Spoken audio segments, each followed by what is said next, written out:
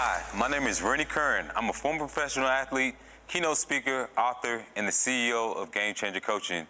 Throughout my days as an athlete, I had the amazing opportunity to play at the University of Georgia as a linebacker, and my recruiting experience was full of tons of ups and downs, but through that experience, I got to meet an amazing man who would eventually become my coach, and this is who I have the opportunity to interview today, none other than my coach, the former head coach of University of Georgia, Coach Mark Richt, an amazing man who I just cannot say enough good things about, someone who took lots of young boys like myself and turned us into God-fearing men of character who are now leaders. And so it is my honor to just bring on none other than, once again, my former head coach, Mark Richt. Coach, how you doing, man?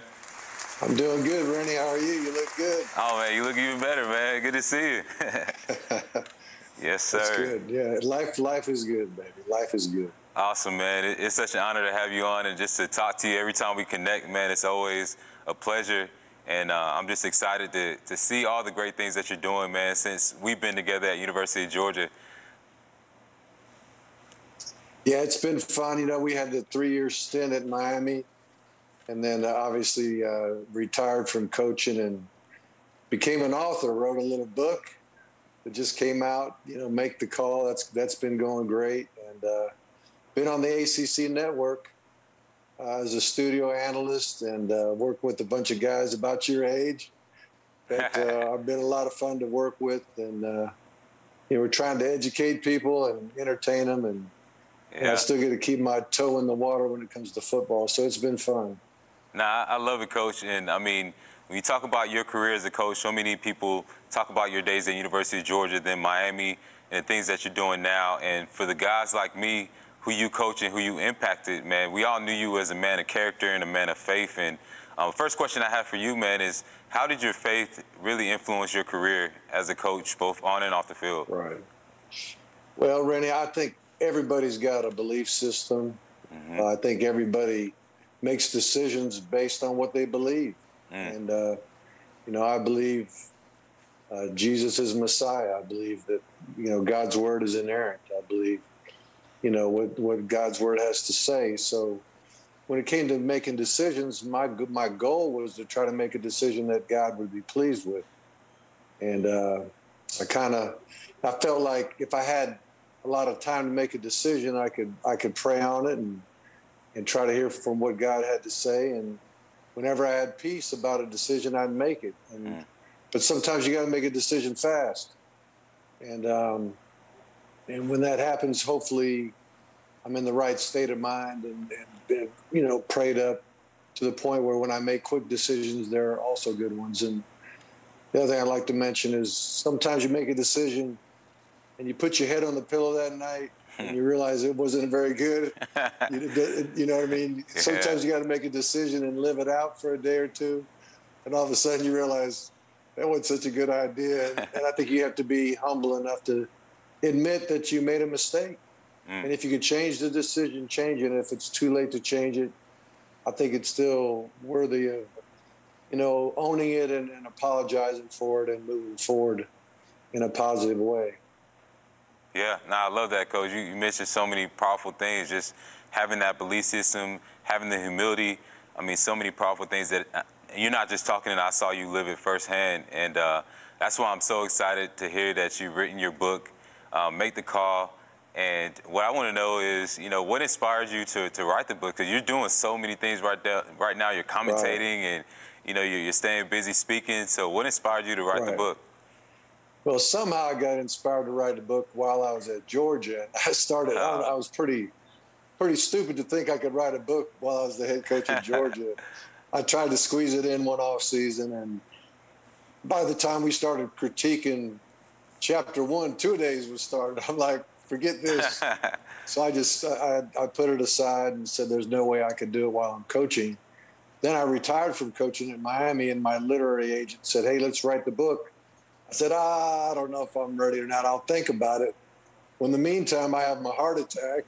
Oh, hey. And then after that thing, I'm like, if I'm going to write a book, I better write it pretty quick. Because you never know. You never know what tomorrow will bring. So, but the book, it's titled "Make the Call," as you mentioned, and it's kind of a play on words. As a coach, if you're calling plays, you make the call every 40 seconds. You might make the call in recruiting or in discipline or whatever it may be. So, obviously you're making a lot of calls, and that just means you're making a lot of decisions. And we all make decisions in life. So this book it's kind of a behind-the-scenes look at some of the decisions I made, football-wise, family-wise, faith-wise. And ultimately, it'll challenge the reader to make the most important call that they could possibly make. So it'll be fun for anybody who's a football fan, but I think anybody who's got to make tough decisions in life, which is all of us, will enjoy the book. Yeah, and I love it. I'm definitely excited. And speaking of making the call, there are so many people that I'm sure made an impact on you in terms of making those decisions. And I know that one of those people was the recent Coach Bobby Bowden, who passed away recently. And, I know he had such an amazing impact and influence on your career. So can you just talk about some of the ways that he helped you when it came to making the call? Well, Rennie, he hired me as a graduate assistant coach in 1985. I was 24, 25 years old. Wow. And he allowed me to coach quarterbacks along with him. But basically, he went to the first quarterback meeting with me. He kind of followed me around, practiced a little bit, and then he never came back. And he trusted me enough to coach quarterbacks at a Power 5 school, as a young man. And so he helped me in my career, obviously. But the thing that he really helped me with is my spiritual life, in that, unfortunately, a player at Florida State was shot and killed at a party during an open week. And the next day there was a team meeting, and long story short, the young man's name was Pablo. He said, "Man, I don't know where Pablo is right now. I don't know where he'll spend eternity because I don't know where he was in his faith." And then he kind of preached the gospel, and he said, "Man, Pablo used to sit in that chair right there, and now he's gone." He said, "If that was you last night, instead of Pablo, do you know where you'd spend eternity?" And he was talking to the players, but the Holy Spirit was speaking to me through Coach Bowden. And so I went to his office the next day and knocked on the door, and he said, "Come on in, buddy." He calls you buddy when he forgets your name sometimes. And I said, "Coach, I know you were talking to those players, but I need Jesus." And I prayed to receive Christ right there. So I own a lot having to do with my career and temporal things, but I really own for, my eternal destiny, that he was bold enough to preach Christ that day during that meeting. Yeah, I love it, Coach. And I mean, that's such a powerful call that he made, and a call that you responded to, man. And besides that moment, what were some of the greatest calls that you made, both on and off the field? Off the field, the best call I made, besides choosing Christ, was choosing my wife, Catherine, the water girl. That's a good one.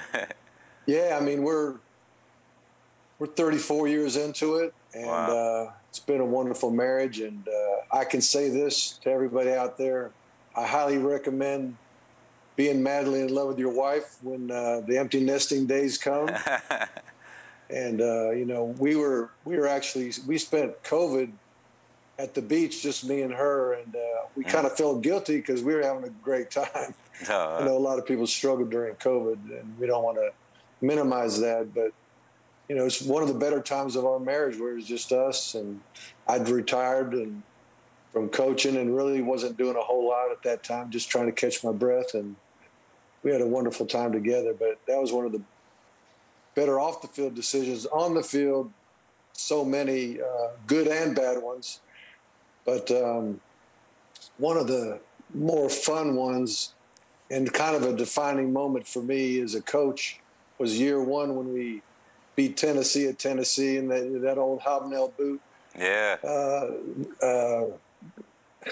game, where, with just a couple seconds on the clock, we threw ball to the fullback down the middle, Veron Haynes, and won the game against a great football team, a team that actually would have played for the national championship if they'd have beat LSU in the SEC championship game that year. So it was a great Tennessee team at Tennessee. It was my first game as head coach in an SEC venue besides our own. And so it was kind of a defining moment as a play, defining moment as a victory, and it also kind of galvanized the phrase "finish the drill," because in the locker room after the game, we were talking. Everybody was just celebrating, having a good time, and I calmed everybody down finally and started to talk about what had happened. And one of the guys stood up and said, "Coach, we finished the drill," because you know how mat drills are already. Oh yeah. There's a finish. That off-season conditioning was so tough on everybody, and they wondered if it was worth it. But after that game, when we came back like we did, they're like, "Coach, we finished the drill." I said, "That's right, we finished the drill." And it means, can you finish a drill stronger than you started? But it also means, it just means never quit, no matter how bad things get. So it was a very special day. Yeah, I love it, Coach. And you mentioned so many great things there. I'm actually working on hopefully getting to where you are one day as far as being married and making the right call there. And so I'm definitely going to be calling you for some advice. And then, I was there when you made so many great calls just on the field, man, and so many great moments in my freshman year. I can remember back to the blackout game in Auburn and the Florida game. All those amazing moments and celebrations and all that good stuff. But just going back to that concept of making the call, both on and off the field, how can those, whether it's the readers or just people in general, how can they apply the concept of making the call to their lives? Well, again, I think that everybody has a belief system. Mm-hmm. Everybody makes decisions based on what they believe. And because of that, I think it can help guide you, because a lot of times when you make a decision, every time you make a decision, not everybody's going to be happy with it. Somebody will and somebody won't. And sometimes we try to measure, who do I want to please with this decision? And so sometimes we make a decision based on what would be popular rather than what would be right. And so, if you got your belief system in the right place, and for me personally, trying to please God with what I did, then that's how I knew, what was right in my mind, or, for me to decide on any particular subject. So by doing that, I didn't worry so much about pleasing people. I worried about pleasing God. Love it, Coach. Well, man, I'm so excited to read your book, and I really, really appreciate everything that you shared today. And the last question I have is just, how can people get information about your book, Make the Call, and be able to get in touch with you? Right. Well, Make the Call is, like they say, wherever books are sold. Obviously, you go to Amazon and get on their book thing and just type in Make the Call Mark Richt, and it'll come up.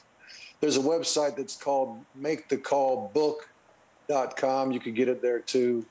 So there'll be some good information on that. And then, of course, I got my Twitter. I don't even know what my Twitter handle is, but probably add Mark Richt. Pretty simple. But anyway, just I'd say this. Anybody who loves football and family and faith will love the book. So it's not just for guys that just love ball. It's for everybody.